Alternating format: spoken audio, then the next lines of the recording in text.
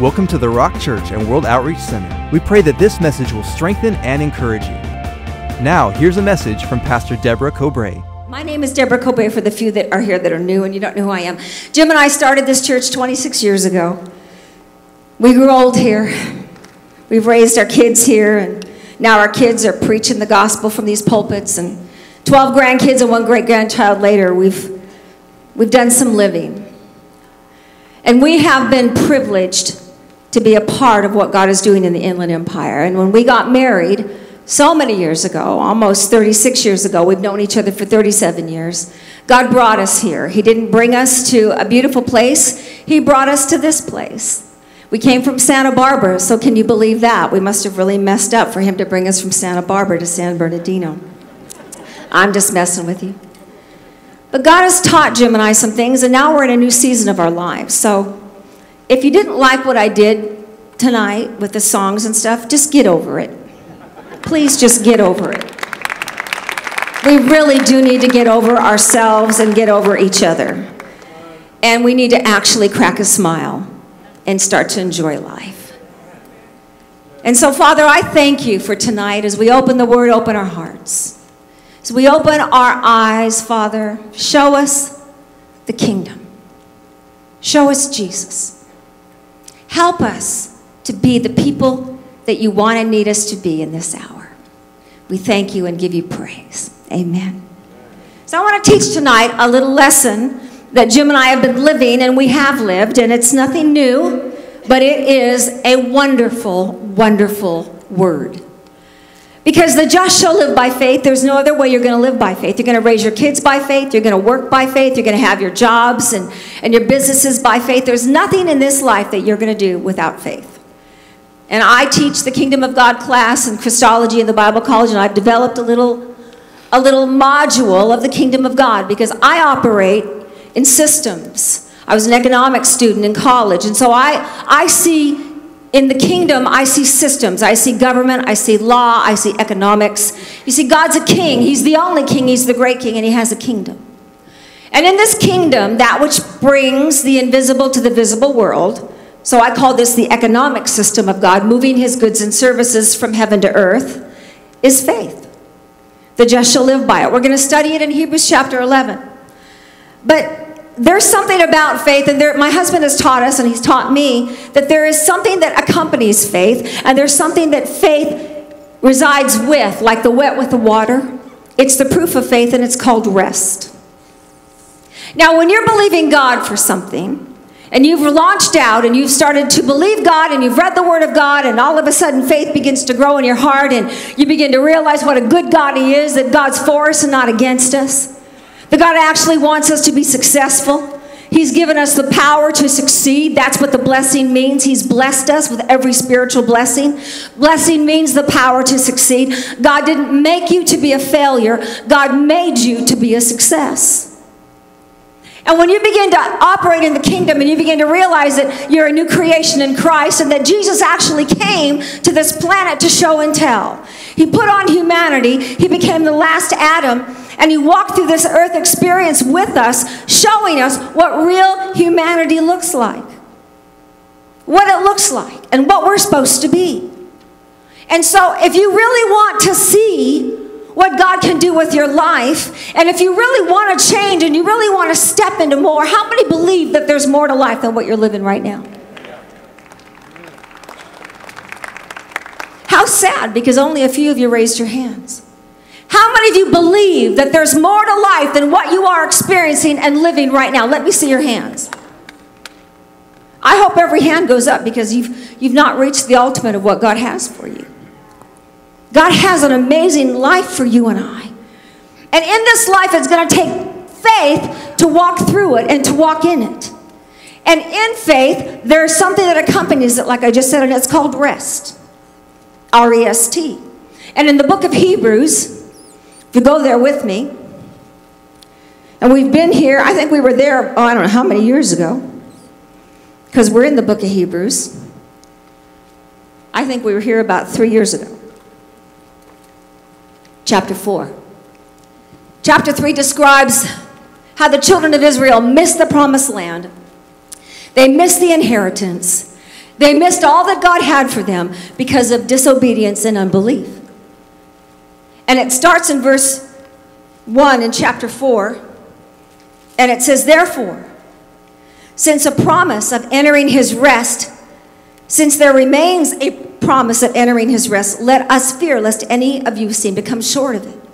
For indeed the gospel was preached to us as well as to them, but the word which they heard did not profit them, not being mixed with faith in those who heard it. So they heard the word of God, but they didn't mix it with faith, and so it didn't do them any good at all. You see, there are those of you right now in this auditorium, and you're not listening to me. You're here putting in time. But the words are just going right past you because you're daydreaming somewhere else. So you're hearing a message that can be life-changing to you, but you're not listening. And that's what the Hebrews did. They came out of Egypt as slaves.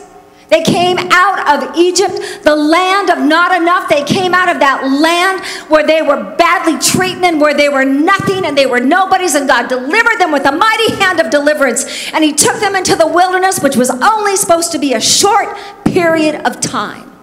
The land of just enough, the wilderness, so that they could learn how to trust God for their everyday needs.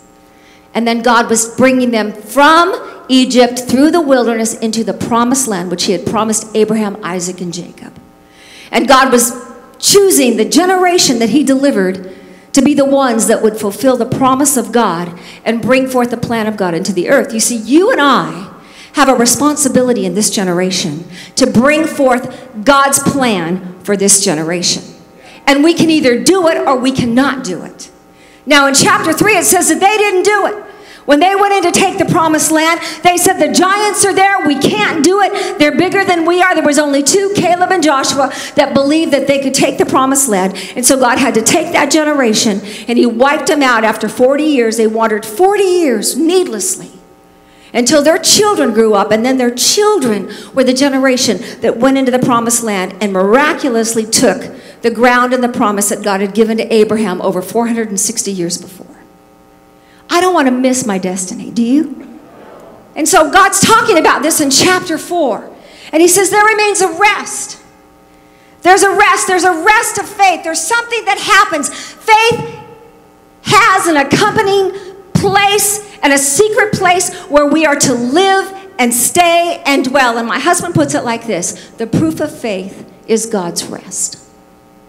He's not talking about a Sabbath. He's not talking about a day. He's talking about a place where you and I can live as we operate in faith and believe God for the promises of God. Now, in every promise of God, just like the children of Israel, there was a giant in front of the promise.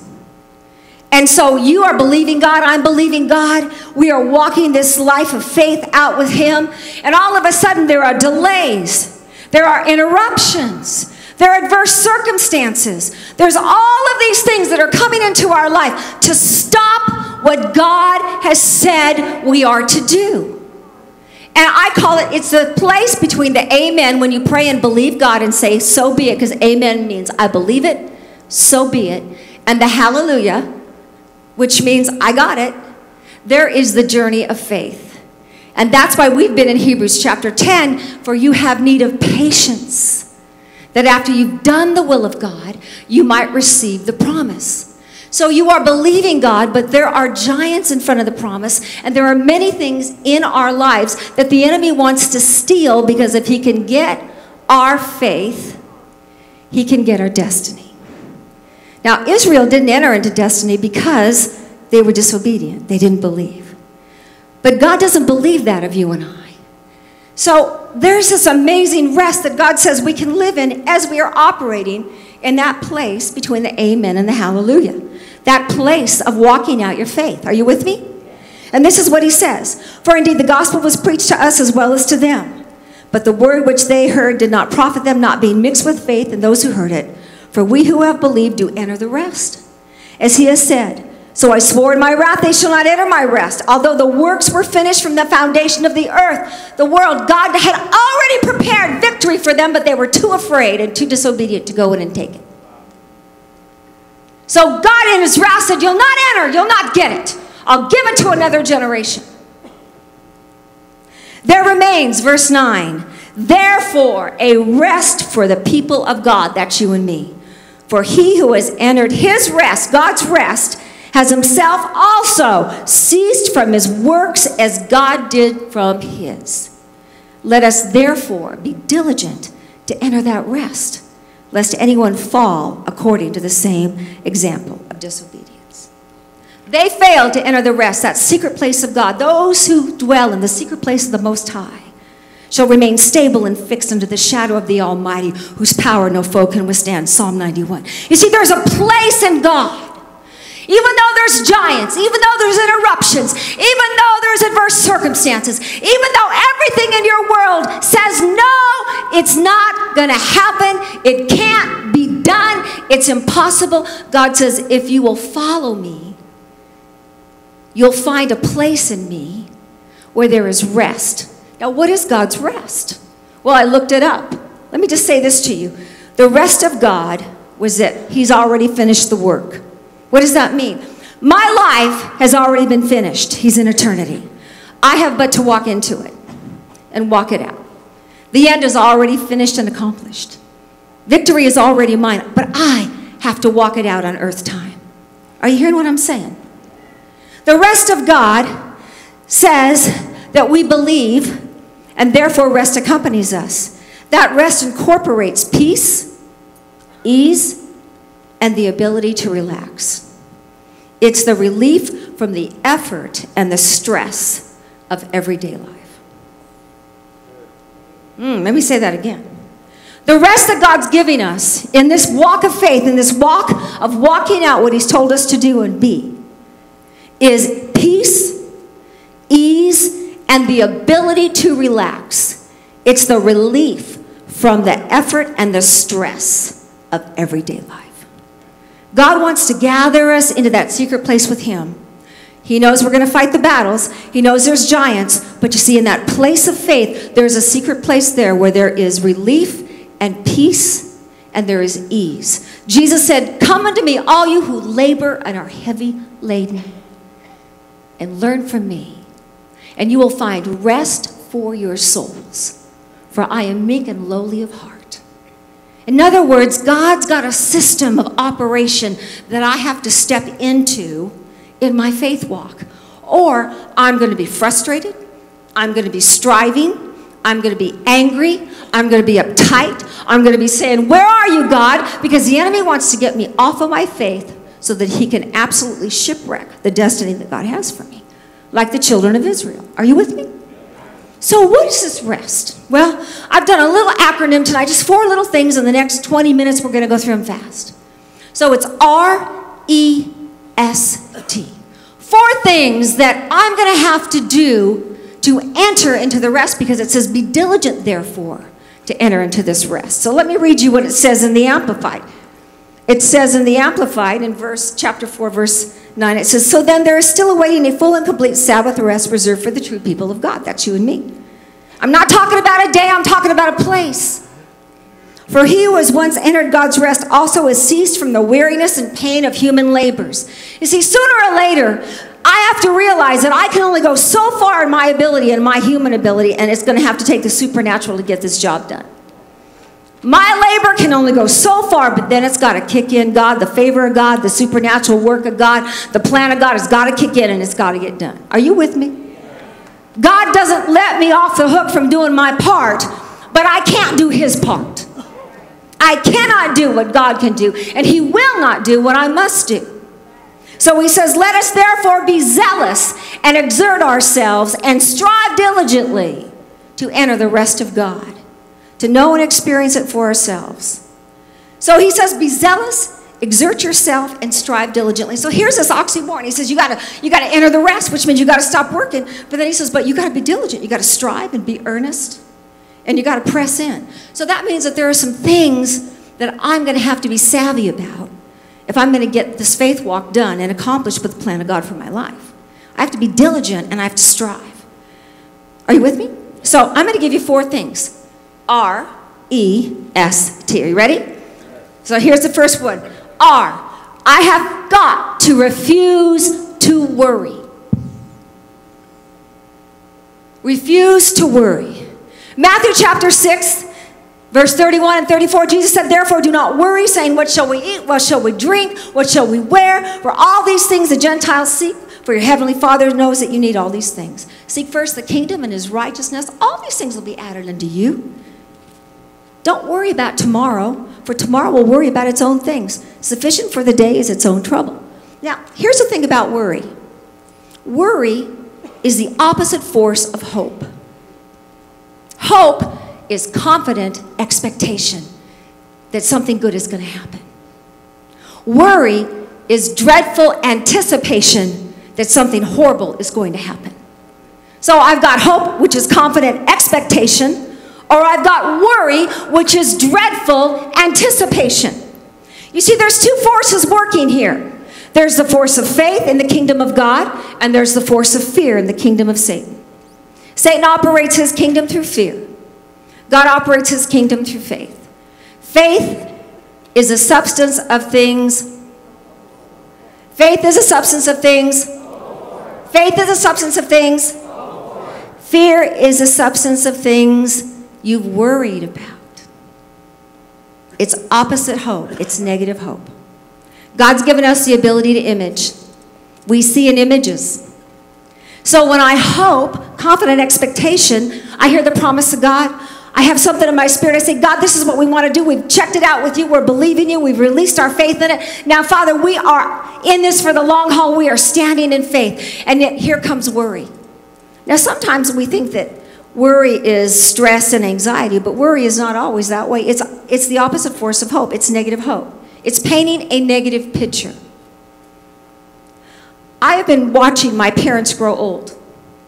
My mom and my dad are 88 and 89. We just said goodbye to Ellen's mom. She was 96. We've watched them grow old and we've watched them diminish. And we've looked at them and in our minds we've said, is that going to be us? You see, it's given us an image. It's given us a picture of old age. And yet the Word of God says, he satisfies my mouth with good things and renews my youth as the eagle.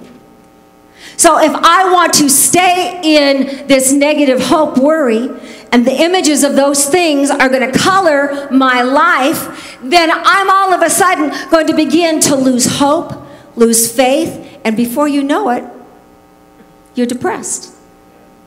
You see, we don't see things as they are. We see things as we are. We see through our own lens of life. From the heart, man sees. And everything is about perspective, how you see it. Here's a picture. I've shown you this picture before. Look at this picture. Some of you are going to see a beautiful woman looking with a hat on. Some of you are going to see an old lady with a big nose. Some of you are going to see both. How many of you see the young woman? How many of you see the old woman? How many of you can see both? You see, that picture is perspective. You can look at the same thing and you can see a beautiful woman, or you can look at that and you can see an old lady with a big nose. Perspective. As a man thinks in his heart, so is he. You see, God came to show us what life can be like. Jesus came to bring us the kingdom. He came to bring us the miraculous. He came to take us out of the kingdom of darkness and bring us into the kingdom of God, and for us to walk out this life in faith, in the supernatural, bringing the plan of God to pass. But if my perspective, if my life is colored by my old nature and what my natural eyes are seeing, then I'm not going to be able to believe God for what's in front of me, because in every promise of God, there will be a giant in front of it to steal it from you. Are you with me? Therefore, I've got to refuse worry.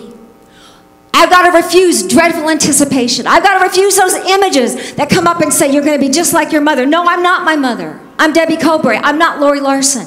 My mother's an awesome woman of God, and she's not her mother. You see, we can damn ourselves with our own thoughts. We can say, I'm not educated, so I can't accomplish anything. We can say, maybe I'm an illegal immigrant, so therefore I'm afraid and I'm intimidated and I'll never be anything here. But you see, that's not what God says. God says that I'm to have hope. I'm to believe. As a man thinks in his heart, so is he. The limit on our lives is on the inside of our hearts. Our hearts hold our borders and our boundaries. In Proverbs 4:23, it says, keep your heart with all diligence, for out of it flow the issues of life. That word issues is borders and boundaries. As you see in your heart, what you have in your heart is what you will have in your life. And if you see the old woman and no hope, and that's worry, by the way, it's negative faith. Maybe you don't feel like you're worrying or that you're stressed out, but what are your images? What are the images on the inside of your future? What are you seeing from your heart into your future? Are you seeing what your life says about you right now, or what your parents were, or what society says? Are you beginning to feed your spirit with the Word of God and faith, because faith comes by hearing the Word of God? And are you beginning to transfer those worry images into hope images and see that beautiful woman and say, God, you can do this because you love me and you've done so much for me and it's your will that I be blessed? Where is your heart? So God says, if you're going to walk this walk of faith with me, Deb, and you're going to take these giants out, you're going to accomplish the will of God, you're going to have to refuse worry. E, I'm going to have to learn, E, this is R-E-S-T, to enjoy the day. I cannot give my power away. What does that mean, enjoy the day? Well, it means that you and I were made by God in His image, and we were made to be joyful. We were made to see the glass half full and not half empty. We were made to look up and see God in everything, everywhere, and to see our victorious Savior, and to realize that we have the favor of God and the promises of God and the mercies of God and the goodness of God, and that we are actually to be lighthearted and actually enjoy the day. Now, sometimes life gets serious and life gets hard, and before you know it, your giggle's gone. You're not laughing anymore. Everything's serious. And everything gets very, very tight. And you're like a rubber band that's stretched so far you're about to snap. But you see, God says something about joy. First of all, in Nehemiah 8:10, God said, the joy of the Lord is your strength. The joy of who? Who? Did He say the joy of your husband? Did He say the joy of your job? How about the joy of your kids? The joy of your church? The joy of your looks, the joy of your talent. He said, the joy of the Lord is my strength. So when I fix my eyes on my God, on the King and the kingdom, there comes into my spirit being a supernatural force of power. And yet that power is so easily given away every day. Somebody looks at us the wrong way, or is rude to us, or knocks us off in the freeway, gives us, the sign, and instantly our joy is gone. Right? Do you know, every time I allow that to happen in my life, I am releasing and giving away power. And I am fighting a battle I was never meant to fight, and I'm weary and worn out over absolutely nothing. You see, if you're going to fight a battle, save your energies for the real enemy, who is Satan and his hordes. It's not flesh and blood, it's darkness. And so God says, Deb, you're going to have to learn to laugh again. Laughter is medicine. Proverbs 17:22 says, a merry heart does good, like medicine, but a broken spirit dries the bones. In the Message, it says, a cheerful disposition is good for your health. Gloom and doom leave you bone tired. In this world of stress and anxiety and all that is wrapped up in our 21st century culture, it is robbing us and stealing and taking the power of God away from us, because the joy of the Lord is my strength. So God says, you're going to have to learn how to laugh, because laughter is medicine. And if you've forgotten how to laugh, then tonight, the E part of this little acronym R-E-S-T, is to learn how to get back into enjoying the moments of your life and the days of your life. You know, you used to be, when you were in high school, you used to dance like crazy. We were crazy kids, weren't we? Stupid, crazy kids. Now we're all grown up and dignified. How boring is that? I tried to get us loose a little bit, and some of you just thought, oh, God, please shut up and let's just get on with the word. We are so stiff that we've forgotten how to have fun. And when we can't enjoy and have fun and laugh, it actually causes stress and so many other things to pile up on us. And God didn't make our bodies to handle that. He made our bodies to actually react to his presence and to have power and strength when we fix our minds on him and we laugh. You know, sometimes you gotta laugh at yourself. You can do the stupidest things. I was with my brother in Washington, and my mom and dad live up in Washington. They live at my brother's ranch. And so my brother's a year older than I was absolutely convinced that my brother's mission in life was to kill me. He was a year older than me. I was 3, he was 4, and I knew he was going to kill me. I knew he was. And so my brother he teased me. He was merciless with me. He made me who I am today, kind of a tough old lady. So I'm out there with my brother. I love my brother. He's an amazing man. And we had to go to the grocery store, and he's got this white truck, and I wasn't paying a lot of attention to it because I don't really pay a lot of attention to vehicles. But I knew it was white, and it was a 4-seater truck. And we went to the store, and he wanted to go into this gun shop, and he wanted to actually buy a gun, and I had to go to the grocery store and get some groceries for that night. So it's raining, because it always rains in Washington. And so I was in the grocery store, he was in the gun shop. They were right next to each other. Of course, it's Washington. And there we are, and I've got the groceries, and I run out to the truck thinking he's going to be there. And I ran out to the truck, and there he was sitting in the truck. And the doors are locked, and he's on the phone, and it's raining. I'm soaking wet. I am pounding on the windshield. I'm thinking, okay, come on. I'm a 62-year-old woman, and you're a 63-year-old man. It's no longer, this is not funny.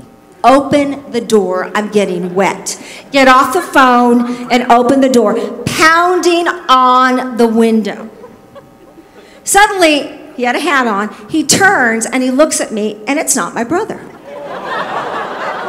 It's a complete stranger who's talking to his wife. He lowers the window and he says, ma'am, can I help you?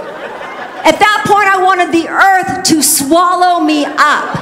And as I was looking towards the gun shop, there is my brother with his hands like this, watching the whole thing, cracking up. Do you think I was embarrassed? Do you think I now need to learn what kind of truck my brother really drives? But you see, if I didn't laugh about that, I'd be embarrassed and it'd be stupid. But you see, life is funny. We do stupid things.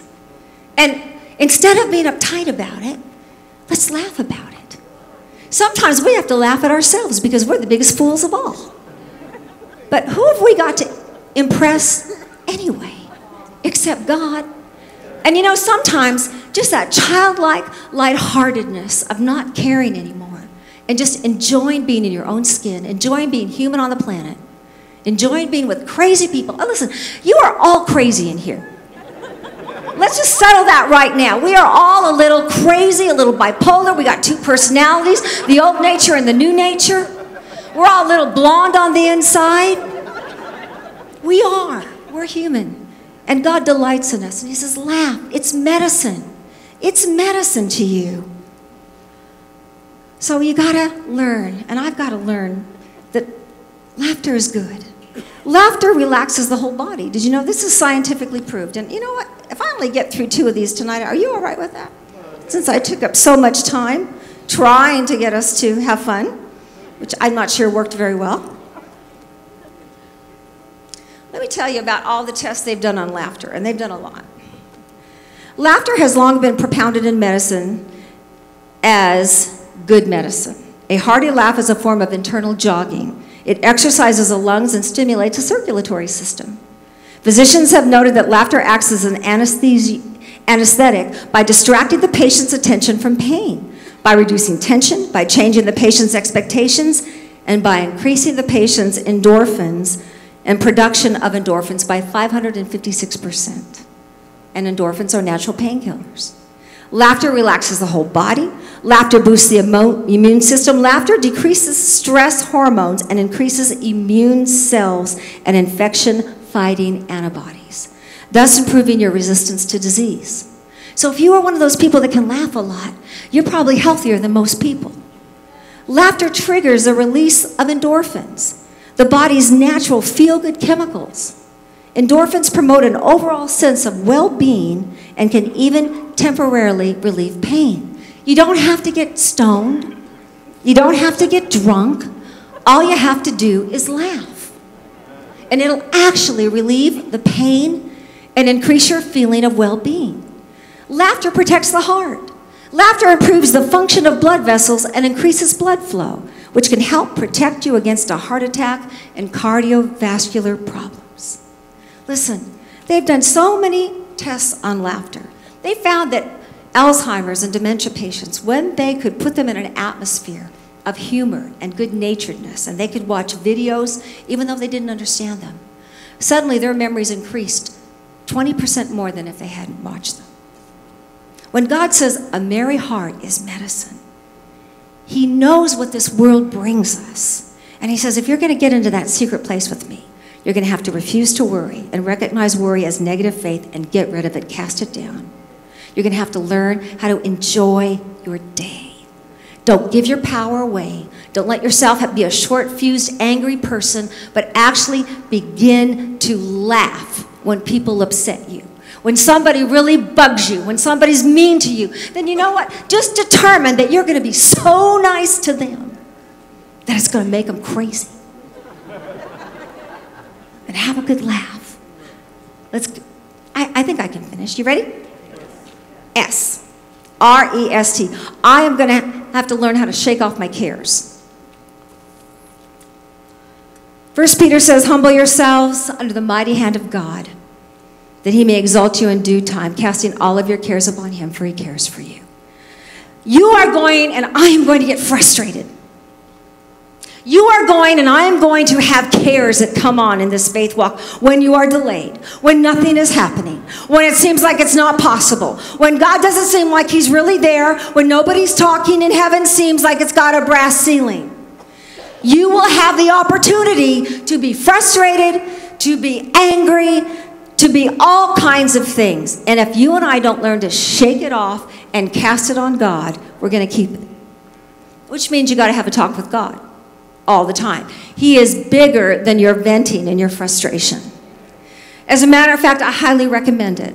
I highly recommend that you take a walk with God and tell him exactly how you're feeling and what's going on in your life. And as you begin to throw it on him and just say, here it is, I'm frustrated, I don't like this, I'm not a happy camper, or whatever it is you need to say, and you begin to toss it to him and cast that care on him, he'll take it.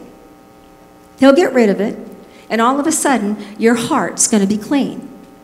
Now, there was a man, his name was Paul, and Paul was on a missionary journey, and he was in a storm on a ship. Now, one of the things you never want to do is be Paul's friend and go on a missionary journey with Paul, because you're going to end up wet in the ocean. Because every time he took a ship, he had a shipwreck.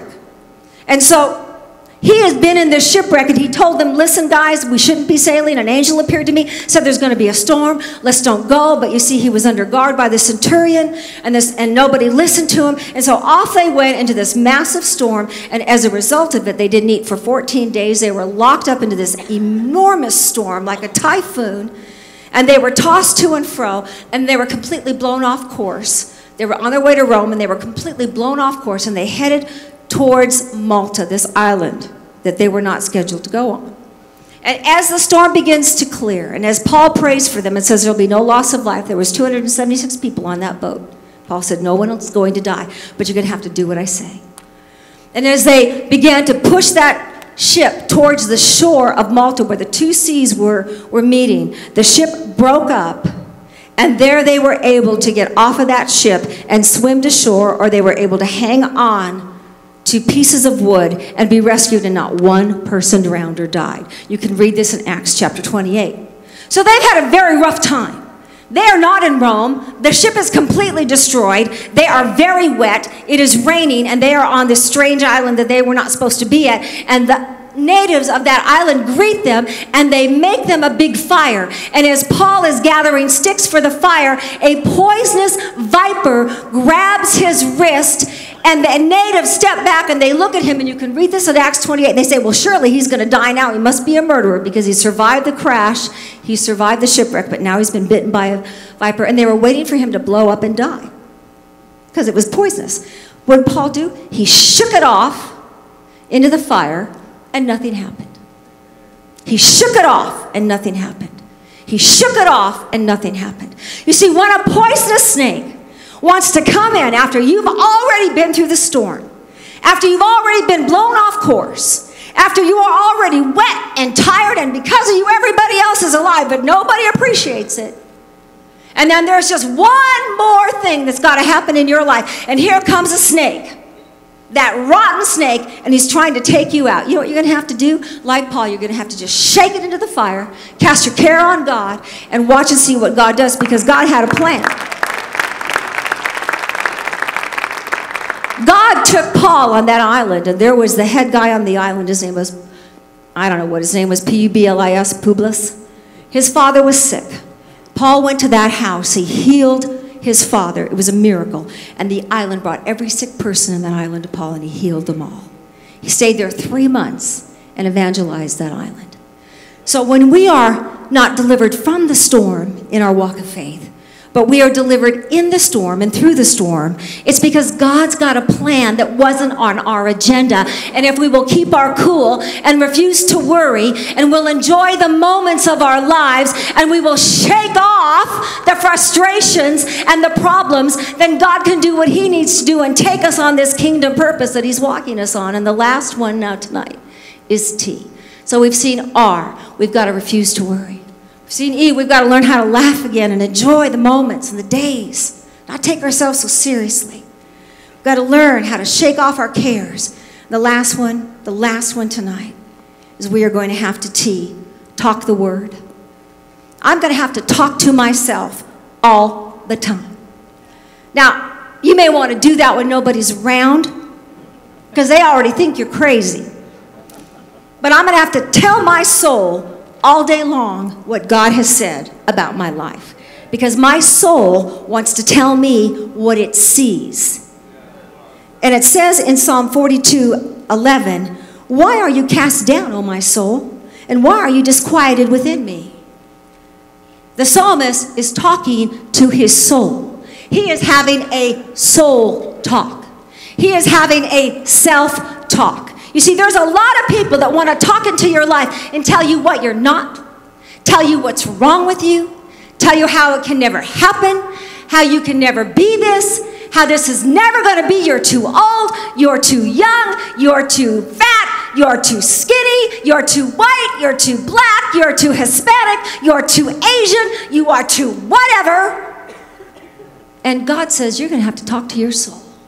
And you're going to have to say to your soul, why are you cast down? What? Soul? Debbie? Why are you depressed? What's wrong with you, girl? Do you know who you are?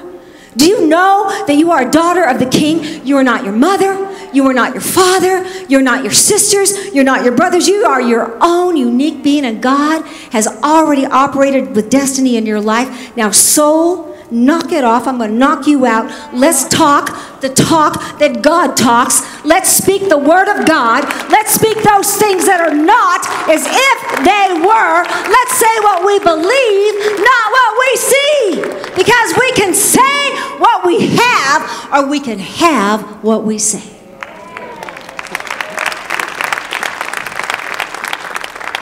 Death and life is in the power of our tongues. And we can be our worst enemy. And you can get frustrated. Remember I said you're going to have to shake off the care? Because that care is going to come on you. It's going to come. That's part of the walk. You're human. You're in a battle. Pain's going to come on you. Discouragement's going to come on you. Disappointment's going to come on you. Sorrow's going to come on you.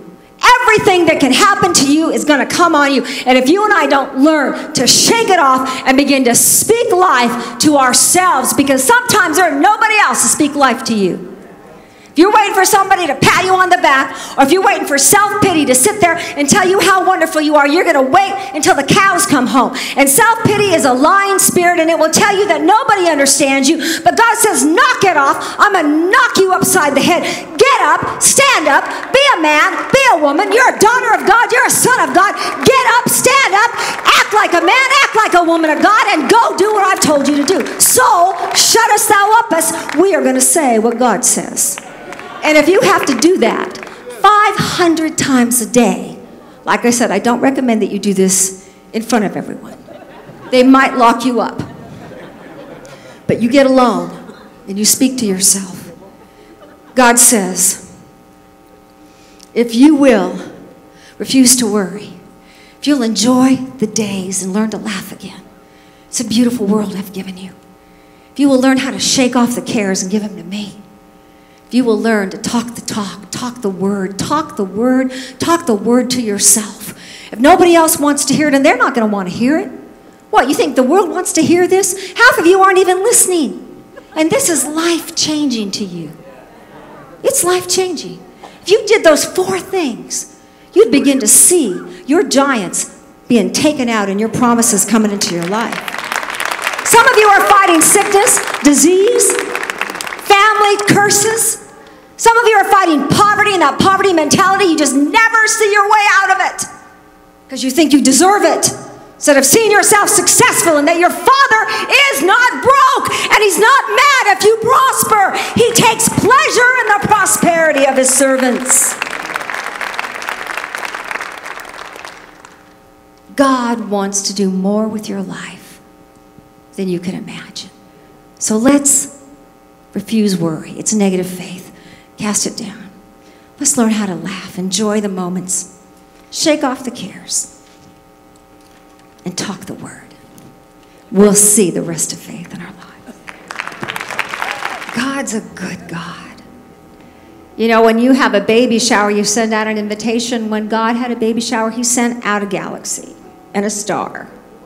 Can you imagine the calculations, the mathematical calculations, and how long it took to get those light rays all the way to Earth at just the right time? That's God. He's the star breather, and He's the creator of heaven and earth. He is magnificent. He is absolutely omnipotent, all-powerful, omniscient, all-knowing. He's wonderful, and He loves us, and He loved us so much that He wasn't willing to do heaven without us. He didn't make us for hell. He made us for heaven. But there's only one way to get to God's heaven. It's not our way. It's not what the world says. It's not what our culture says.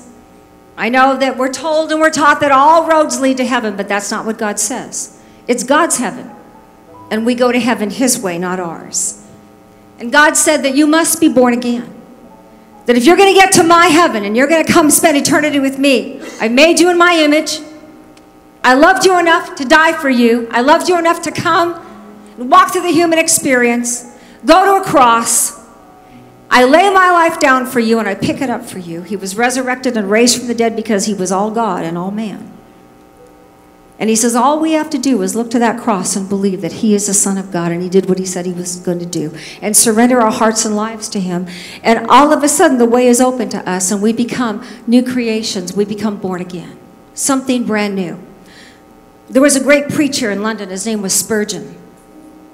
And Spurgeon had the largest church in London at the turn of the 19th century. And there was great unrest in England at that time. And there was the Industrial Revolution was taking place and communism was coming in. And there was a man that was heckling him when he was giving an altar call. And he says, "Oh, you Christians, don't you know that communism is the answer? Why, my religion, communism, can put a new coat on every man." And without skipping a beat, Spurgeon said, "Well, the man that I know and the one that I serve can put a new man in every coat." And that's exactly what God does. You see, you and I were born into sin. You were born with it, I was born with it. There was nothing we could do about it. We were born into death, separation from God. God knew that we couldn't save ourselves, and He knew the only way that we could come to Him was if He came as a man, went through the human experience, took our place and died for us. And because he's God, he took the keys of death and hell, and he was raised. He is seated at the right hand of the Father. He is alive, resurrected, and he is the King of kings and the Lord of lords. But I can't get to God's heaven my way. I have to get there his way. And Jesus said, you must be born again. So what does that mean, born again? It means simply this, that I surrender my life to him. I remember so many years ago, you're looking at a 64-year-old grandmother and great-grandmother. To look at me now, you'd think I'm whatever.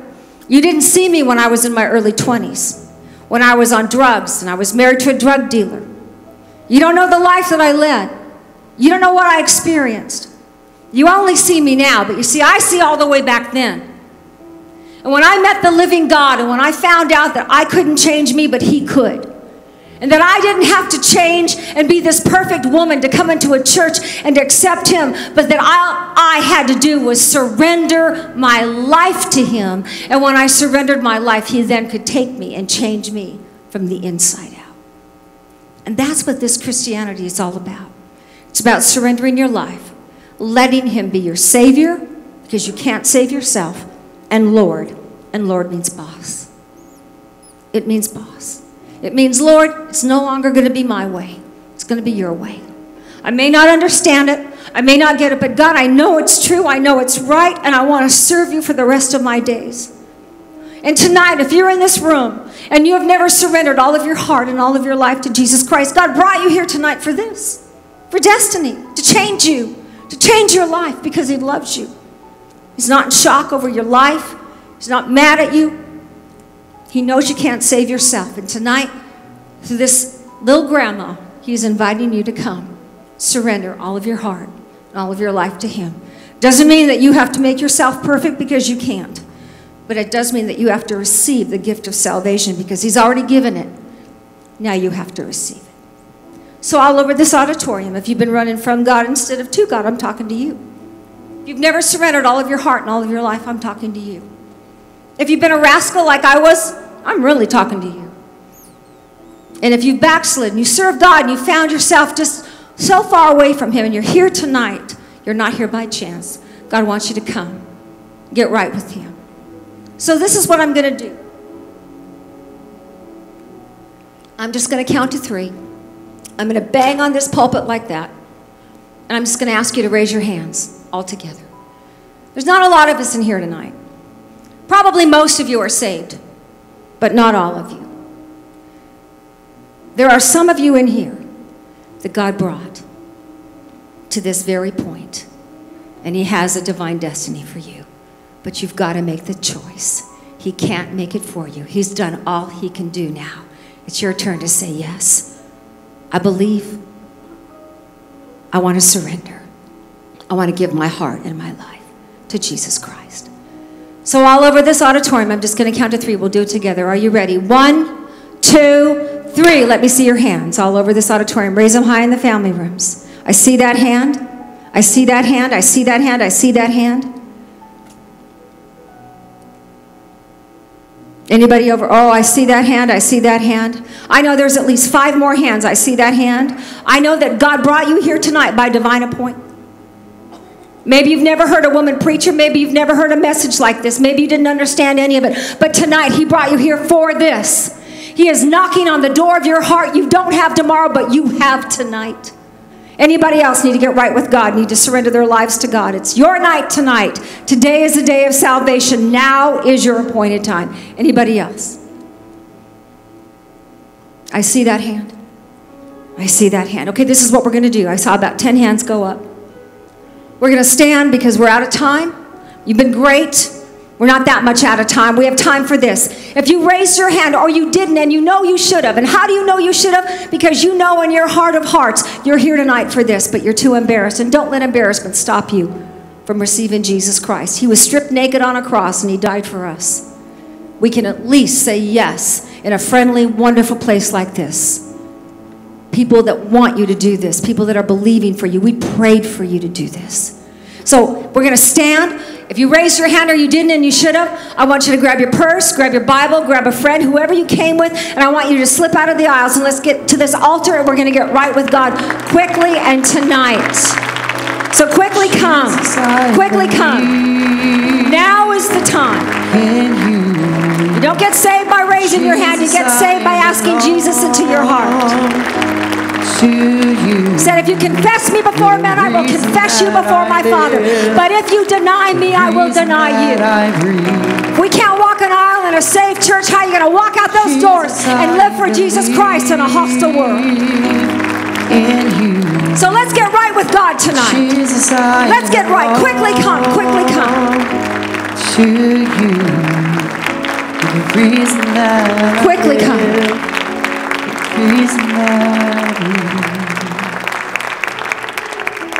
There's 9 of you. I know there's at least 5 more.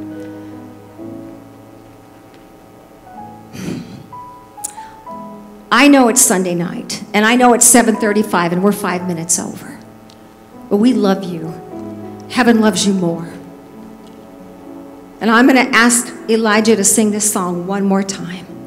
I'm going to give you one more opportunity to slip out of your seat and get down here and let's get right with God. Tonight is your time. God has brought you here for such a time as this. Quickly come. We'll give you one more moment.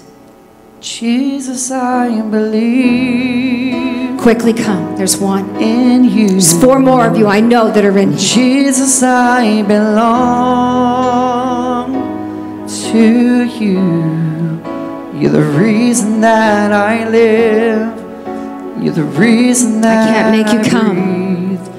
But you know who you are. Jesus, I believe in you. Jesus, I belong to you. Okay. You know, put a smile on your face because you're not going to a funeral, you're going to a birthday party, and it's yours. You know, I don't know why we're ashamed of this.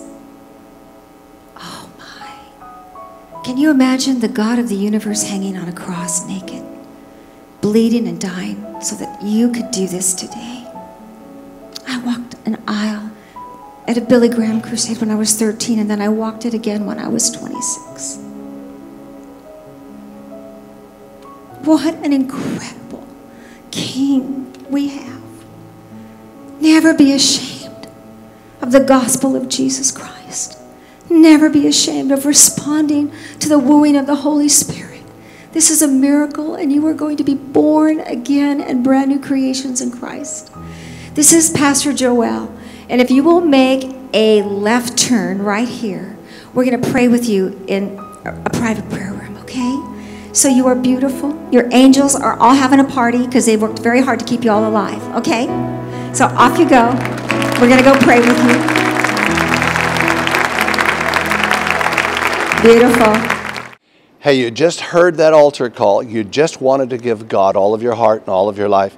Now let me lead you simply in a prayer of inviting Jesus Christ into your heart as your Lord and Savior. In fact, why don't you just go ahead and listen to me, go ahead and close your eyes and just repeat these words after me. I'll go slow, you repeat them. Say these words. Say, Father God, I come to you in the name of Jesus. I believe that Jesus Christ is your only begotten Son and that you sent him for me and that he died for me on that cross at Calvary. I believe that his blood washes away my sins, that I am now a new creature in Christ Jesus. And I thank you, Lord. I receive you now and forever as my Lord and as my Savior. I'm going to turn from sin, and I'm going to turn with all of my heart and all of my life to you, Jesus, as my Lord and as my Savior. Let it be known in heaven as well as upon the earth that I am born again.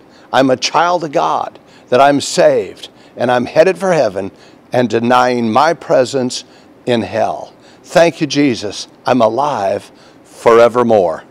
Love you so much. God bless you guys. Everybody just say amen and receive Christ as your Lord and Savior. So talk to you later. God bless you.